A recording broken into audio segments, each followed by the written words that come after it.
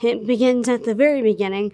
Was born with Pierre-Robin syndrome, and it is a sequence causing cleft palate, breathing problems, eating problems, and so I was very, very sick for the first about 2 years of my life.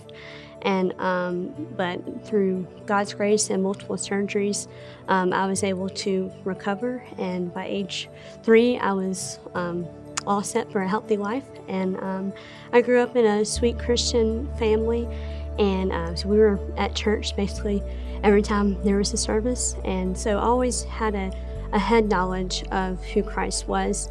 But Christ became very personal to me at age 7 during a worship service. And as I was singing the lyrics, God, I believe that you are my healer. Jesus, you are all I need. Jesus, you are all I need. The Holy Spirit just spoke to me and drilled that in me.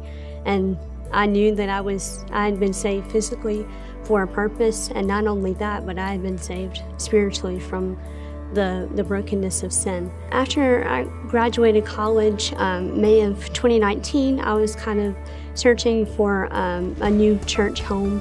I had recently moved to Jackson, but as we all know, COVID happened, and so I found First Baptist live stream online.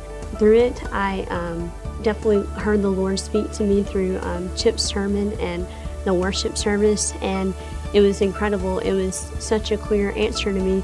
The Lord said, "This is it, come." And so I took that very literally. The next time that the in-person service was happening at First Baptist, I was here. And no, we weren't supposed to get too close to each other. I was greeted with a wave, and you can see people's eyes smiling under their mask. And it was very welcoming and cheerful.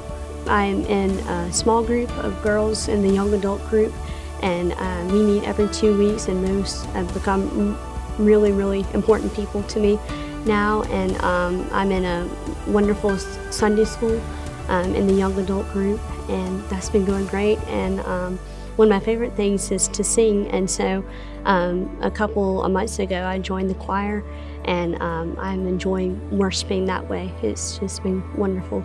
Everyone has been so friendly, and they are very direct and personable, and they want you to become involved. They will immediately get your phone number and will immediately contact you, and they want you to be here and to be what God is doing in the church. And it doesn't matter where you came from or how long you've lived here. It doesn't matter. We're all one family under Christ.